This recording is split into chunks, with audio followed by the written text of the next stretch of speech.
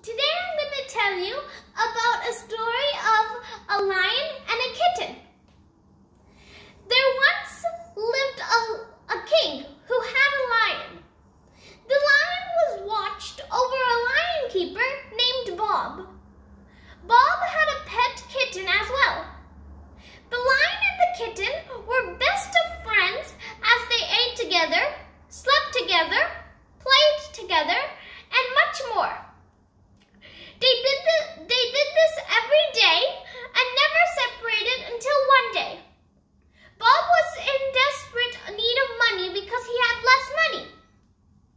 So then, one day, he decided to sell the kitten to a wealthy toy shop owner. The lion was miserable as he was lonely and had no friends. If Bob gave him